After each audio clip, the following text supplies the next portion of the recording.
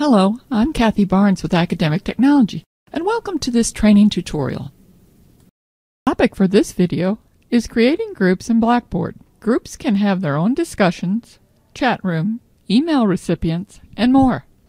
Instructors can control content based on group membership. In this tutorial, we will create, populate, and edit options in groups. From the control panel, click Users and Groups to expand its options. Then click the Groups link.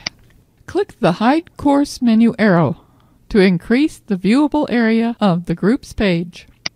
You can create groups individually or as sets.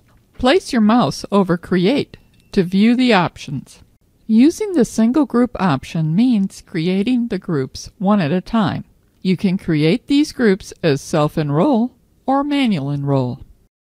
Self-enroll means the students will be presented with a sign-up sheet and will choose their own group. Manual enroll means that as the instructor, you will choose the students for the group. Using the Group Set option allows you to create multiple corresponding groups. In addition to self-enroll and manual enroll, there is also a random enroll option, which assigns students to groups at random. Since the single group and group set are similar, this tutorial will concentrate on group sets. Click Manual Enroll to begin. First, enter a name for your group set. The name you enter will automatically be distributed to all groups in the set and then numbered. Scroll down to continue. A text box is provided if a description is desired. Set the Group is Visible to Students setting to No if the groups are not intended to be accessible to students. Otherwise, leave it set to Yes. There are a number of tools that can be made available to the groups. Leave Discussion Board checked to create a single forum per group. To allow any group member to create forums, leave the radio button selected. Students will need to access this forum via the Groups area and not the main course discussion board. Other tools may be included or removed based on how you would like the groups to use Blackboard. If you allow personalization, the students will be able to add modules, calculator, dictionary, or thesaurus to their group page. Enter the number of groups you want to create. Once you have completed your changes, click Submit from the lower right corner. Now you are ready to add students to the group. Notice the options for filtering available members. Hide members already in another group in this set means when you add students, they will no longer be available to add to another group. Scroll down to continue. Notice you can edit the name of a group on this page. Click Add Users to begin selecting students for the first group. By clicking the checkbox, Show All Users regardless of role, instructors, teaching assistants, and graders will be listed in addition to students. Click the checkbox next to the users you desire in the group.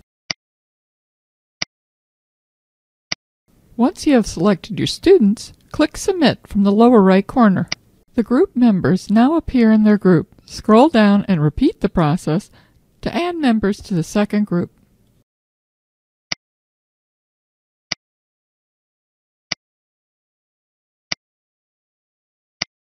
All group members now appear in their group. Scroll down and click Submit from the bottom right corner.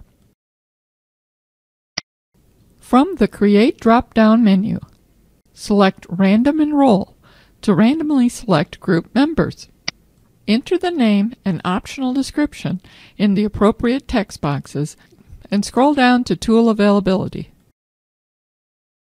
Uncheck any tools you wish to remove. When you have completed the desired changes, scroll down to the Membership section. From Determine Number of Groups by, select Number of Students per Group or Number of Groups. I will select Number of Students per Group and enter 3 in the text box provided.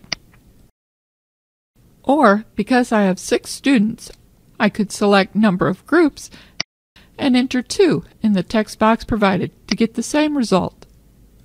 Determine how to enroll any remaining members. By selecting Distribute the remaining members amongst the groups, put the remaining members in their own group, or Manually add the remaining members to groups. When you have completed your changes, select Submit from the bottom right corner. Finally, we will look at the self-enrollment option. Place your mouse over Create to view the options. Select Self-Enroll.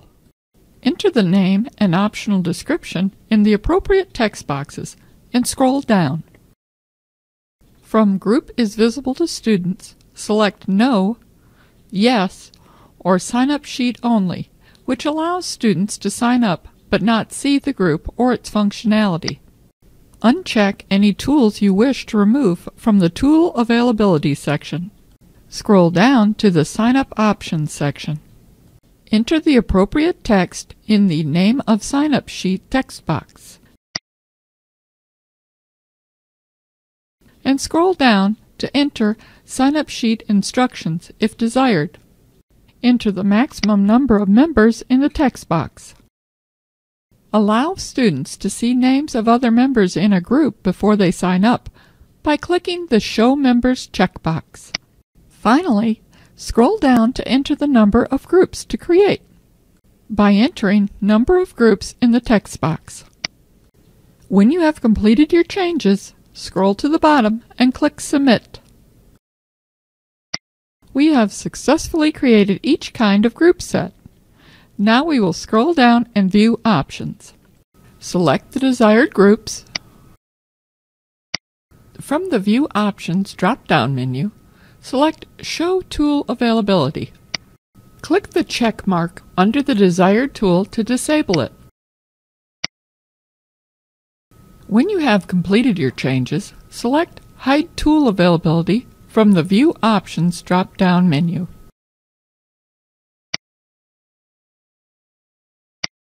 After finishing your group option settings, select the Show Course menu arrow to expand the menu and navigate within the course. Thank you. This tutorial was developed by Western Kentucky University, Information Technology Division. If you have questions or need further assistance, please contact the IT Help Desk at 270-745-7000.